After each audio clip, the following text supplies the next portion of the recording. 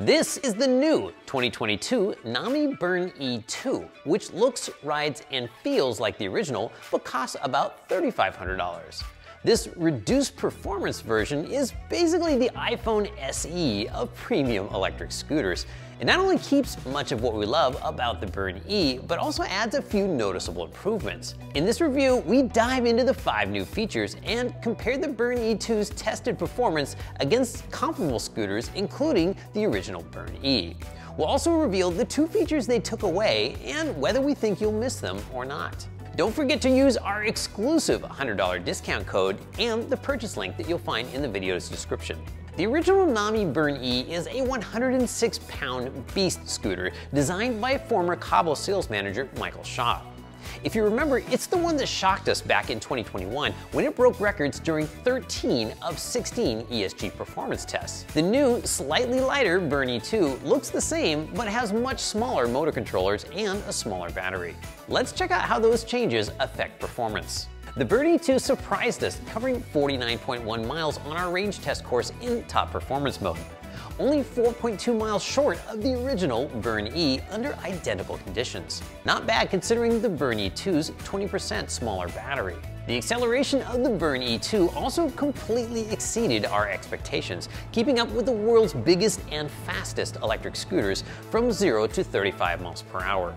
It's only at speeds of 40 miles per hour and above that the bigger scooters begin to pull away. The BURN-E 2's braking performance was basically unchanged, stopping from 15 miles per hour in 10.3 feet versus the original's 10.2. The new Logan 2-piston hydraulic brakes on the BURN-E 2 feel noticeably better than the nut brakes on the original BURN-E. The more expensive BURN-E 2 Max will come with 4-piston Logan calipers with even larger brake pads, so we expect its brakes to feel even better. The BURN-E 2 can sustain 35 miles per hour or more, climbing just about any hill.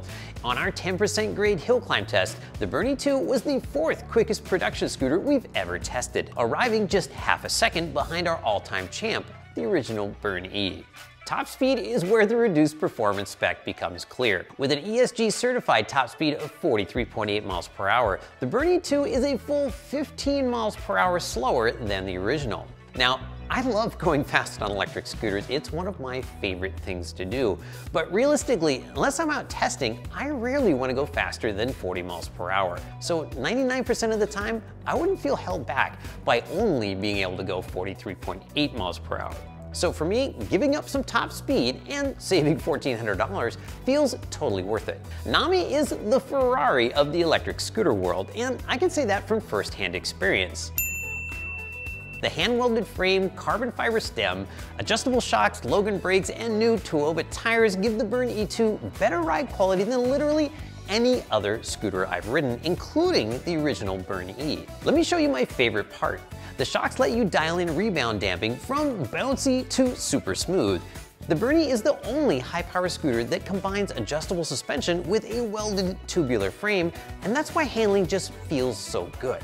Right out of the box, handling is exceptional, but if you wanted to handle like the race bike I used to win a motorcycle road racing championship, check out our NAMI setup video to help you get the most out of your BURN-E, no matter which version you have.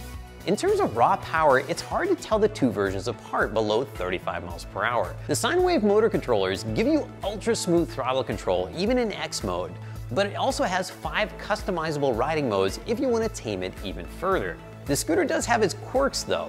The dead space in the throttle is still there, but still easy to avoid.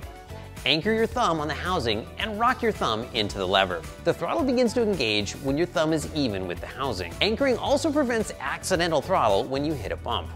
High-speed stability has been improved in 2 ways. The bars are now 27 inches wide versus 24.5, and more importantly, the BURN-E now comes with an adjustable steering damper, and our setup video covers how to use that too.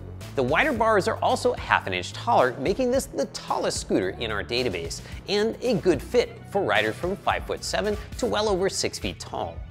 The enormous deck is also good for larger feet and lets you change your stance during longer rides. We covered the steering damper, wider bars, and Logan brakes, but here's a breakdown of some other important changes. Aside from using a smaller battery, one of the places the Burn-E saves money is by using generic battery cells. In the long term, generic cells probably lose 5% more charging capacity over the course of 500 chargers, but keep in mind that's still 25,000 miles. When it's time to recharge, the Burn-E 2 now comes with a single 5-amp charger that will take it from 0 to 100% in 6 hours. I like that the fan lets you know when it's charging, but the sound can get old if you have to be in the same room. Waterproofing has clearly been improved, though the IP rating remains at IP55, and the fenders, they're as good as ever. The motors can now be unplugged from the main harness, which comes in handy during tire changes. It now has a steering stop that's more resistant to bending, though the damper actually does that job now. Small improvements are everywhere. Fasteners have been upgraded to much larger heads on the rotor bolts, deck bolts, and fender bolts.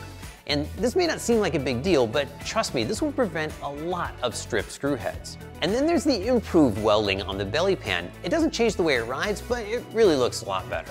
Turn signals now wrap all the way around the back and look amazing, though they're partially blocked by the new motor plug.